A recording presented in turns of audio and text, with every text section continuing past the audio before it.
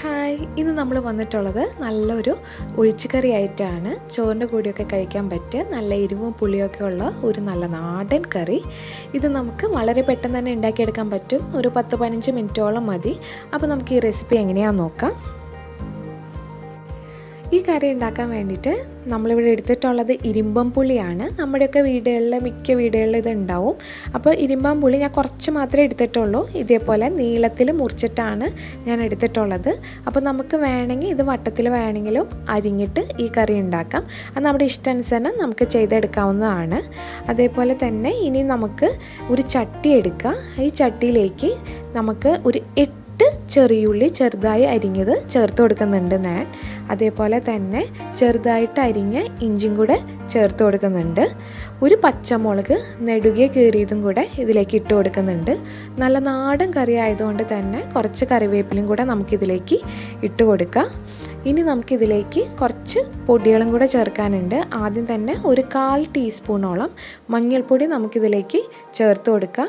അതേപോലെ ഒരു 1.5 teaspoon Kashmiri red chilli പൗഡറും കൂടെ ചേർത്ത് കൊടുക്കുന്നുണ്ട്. അപ്പോൾ മുളക് പൊടിയുടെ എരിവ് അനുസരിച്ച് മുളക് പൊടിയുടെ അളവിൽ കുറച്ച് വ്യത്യാസം വരുത്താം.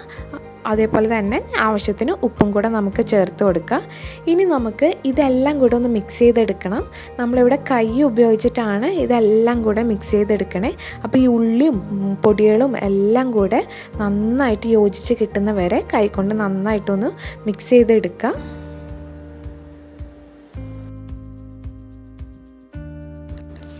ഇനി നമുക്കിതിലേക്ക് കുറച്ച് വെളിച്ചെണ്ണയും കൂടെ ഒഴിച്ച് കൊടുക്കാം. എന്നിട്ട് കൈ കൊണ്ട് തന്നെ നന്നായിട്ടൊന്ന് തിരുമ്പി കൊടുക്കുക. എല്ലാം കൂടെ നന്നായിട്ടൊന്ന് യോജിപ്പിച്ചെടുക്കുക. ഇനി നമുക്കിതിലേക്ക് ചേർത്ത് കൊടുക്കാനുള്ളത് തേങ്ങയുടെ 2ാം പാലാണ്. അതായത് കട്ടി കുറഞ്ഞ പാലാണ് നമ്മളിവിടെ ചേർത്ത് കൊടുത്തിരിക്കുന്നത്. 1 കപ്പോളം തേങ്ങാപ്പാലാണ് ഇപ്പോൾ ചേർത്ത് കൊടുത്തിട്ടുള്ളത്. എന്നിട്ട് എല്ലാം കൂടെ നന്നായിട്ട് ഒന്നുകൂടി ഒന്ന് യോജിപ്പിച്ചെടുക്കുക.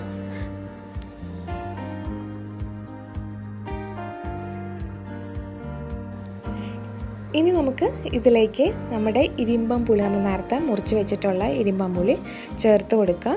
എന്നിട്ട് നമുക്കെല്ലാം കൂടെ നന്നായിട്ടൊന്ന് മിക്സ് ചെയ്തെടുക്കുക. അപ്പോൾ നമ്മൾ ഇരിമ്പൻ പുളിയുടെ പകരമായിട്ട് നമുക്ക് വേണമെങ്കിൽ ഇതിൽ തക്കാളി ഉപയോഗിച്ചിട്ട് ഉണ്ടാക്കാം. അതേപോലെ തന്നെ പച്ചമാങ്ങ ഉപയോഗിച്ചിട്ട് വേണമെങ്കിലും നമുക്ക് ഈ കറി ഉണ്ടാക്കാവുന്നതാണ്. ഇപ്പോൾ എല്ലാം കൂടെ നന്നായിട്ട് മിക്സ് ചെയ്തെടുത്തിട്ടുണ്ട്. ഇനി നമുക്ക് ഈ ചട്ടി സ്റ്റൗവിൽ വെച്ച് ഫ്ലെയിം ഓൺ ചെയ്ത് കൊടുക്കാം. എന്നിട്ട് നമുക്ക് ഈ കറി നന്നായിട്ടൊന്ന് തിളപ്പിക്കണം.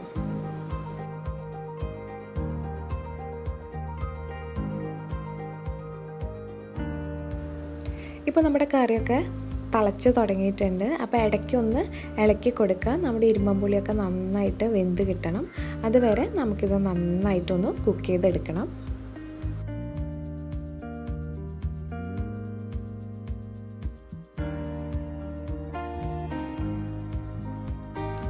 ഇപ്പോൾ നമ്മുടെ കറിയുടെ എണ്ണയൊക്കെ ചെറുതായിട്ട് തെളിഞ്ഞ് തുടങ്ങി വരുന്നുണ്ട്.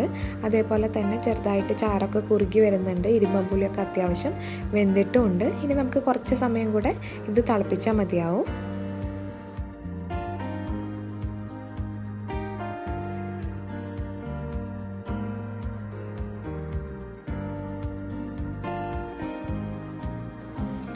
ഇപ്പോൾ നമ്മുടെ കറിയുടെ എല്ലാം നല്ല റെഡി ആയിട്ട് വന്നിട്ടുണ്ട്. ചാറൊക്കെ നന്നായിട്ട് കുറുകി ഇരിമ്പൻ പുളിയൊക്കെ അത്യാവശ്യം നന്നായിട്ട് വെന്ത് കിട്ടിയിട്ടുണ്ട്.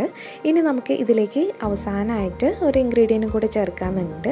അതായത് തേങ്ങാപ്പാലാണ്. തേങ്ങയുടെ 1ാം പാലാണ് നമ്മളിവിടെ ചേർത്ത് കൊടുക്കാൻ പോകുന്നത്. ഒരു 1/2 കപ്പ് തൊട്ട് 1/4 കപ്പ് വരെ നമുക്ക് 1ാം പാൽ ഇതിലേക്ക് ചേർത്ത് കൊടുക്കണം. എന്നിട്ട് എല്ലാം കൂടെ നന്നായിട്ടൊന്ന് മിക്സ് ചെയ്തെടുക്കുക. തേങ്ങാപ്പാൽ ജസ്റ്റ് ഒന്ന് ചൂടായാൽ മതി. എന്നിട്ട് നമുക്ക് ഫ്ലെയിം ഓഫ് ചെയ്ത് കൊടുക്കുക. പിന്നെ നമ്മൾ തിളപ്പിക്കേണ്ട ആവശ്യമൊന്നുമില്ല. കറിയുടെ ഉപ്പ് നോക്കുക, ആവശ്യമുണ്ടെങ്കിൽ ചേർത്ത് കൊടുക്കുക. എനിക്കിവിടെ ഉപ്പൊക്കെ കറക്റ്റാണ്. അവസാനമായിട്ട് കുറച്ച് കറിവേപ്പിലയും കൂടെ ഇതിൻ്റെ മുകളിലേക്ക് നമുക്ക് ഇട്ട് കൊടുക്കാം. ആ പച്ച കറിവേപ്പിലിൻ്റെ ഫ്ലേവർ വരുമ്പോൾ കറിക്ക് നല്ല ടേസ്റ്റ് ആയിരിക്കും. ഇനി ഒരു ചട്ടി വയ്ക്കുക. ചട്ടി നന്നായിട്ട് ചൂടാകുമ്പോൾ അതിലേക്ക് 1-2 ടേബിൾ സ്പൂൺ വെളിച്ചെണ്ണ ഒഴിച്ച് കൊടുക്കുക. എണ്ണ നന്നായിട്ട് ചൂടായി വരുമ്പോഴത്തേക്കും നമുക്കതിലേക്ക് കുറച്ച് കടുക് ഇട്ട് കൊടുക്കുക. അപ്പോൾ കടുക് നന്നായിട്ട് ചൂടായി പൊട്ടി തുടങ്ങുമ്പോൾ നമുക്കതിലേക്ക് ഒരു 10 മണിയോളം ഉലുവ ചേർത്ത് കൊടുക്കുക. അതേപോലെ തന്നെ വറ്റൽ മുളക്, ചുവന്ന മുളക് ഉണ്ടല്ലോ, അതും കൂടെ നമുക്കിതിലേക്ക് ചേർത്ത് കൊടുക്കാം. എന്നിട്ട് അതെല്ലാം നന്നായിട്ട് മൂത്ത് വരുമ്പോൾ നമുക്ക് കുറച്ച് കറിവേപ്പിലയും കൂടെ അതിലേക്ക് ഇട്ട് കൊടുക്കാം.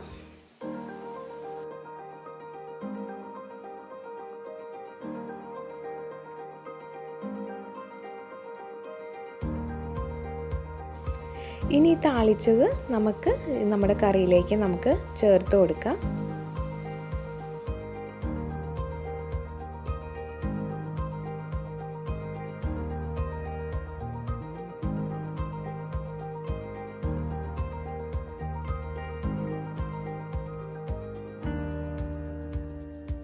എന്നിട്ട് ഒരു 10 മിനിറ്റോളം നമുക്കിത് വിളമ്പാൻ നേരം എല്ലാം കൂടെ നന്നായിട്ട് ഇളക്കിയിട്ടൊന്ന് എടുക്കുക. അങ്ങനെ നമ്മുടെ എളുപ്പത്തിൽ ഉണ്ടാക്കാൻ പറ്റിയ ഒഴിച്ച് കറി ഇവിടെ റെഡി ആയിട്ടുണ്ട്. ഇരിമ്പാമ്പുളി കറി ആയതുകൊണ്ട് തന്നെ നല്ല പുളി ഉണ്ടാവും, അതേപോലെ തന്നെ നല്ല എരിവും ഉണ്ടാവും. ചോറിൻ്റെ കൂടെയൊക്കെ കഴിക്കാനായിട്ട് നല്ല ടേസ്റ്റും ഉണ്ടാവും. അപ്പോൾ എല്ലാവരും ഇത് ട്രൈ ചെയ്ത് നോക്കുക. ഈ റെസിപ്പി ഇഷ്ടപ്പെട്ടിട്ടുണ്ടെങ്കിൽ വീഡിയോ ലൈക്ക് ചെയ്യാനും ഷെയർ ചെയ്യാനും കമൻറ്റ് ചെയ്യാനും മറക്കരുത്. അതേപോലെ തന്നെ സബ്സ്ക്രൈബ് ചെയ്തിട്ടില്ലെങ്കിൽ സബ്സ്ക്രൈബ് ചെയ്യാനും മറക്കരുത്. താങ്ക്